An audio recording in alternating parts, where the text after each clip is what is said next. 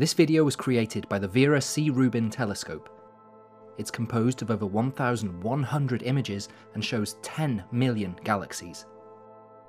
If you were to look at one galaxy per second, it would take 115 days, 17 hours, 46 minutes and 40 seconds to look at them all. You're probably going to be looking at a galaxy in the image that no one else has ever looked at yet.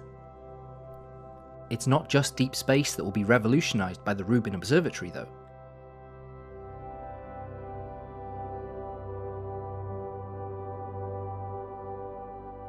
Until now, astronomers have found around 20,000 new asteroids every year.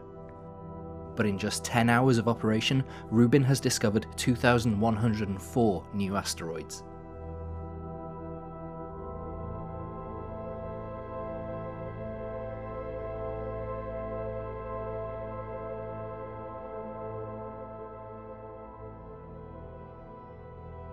It's expected that it will discover millions of new asteroids within the first 2 years of operation.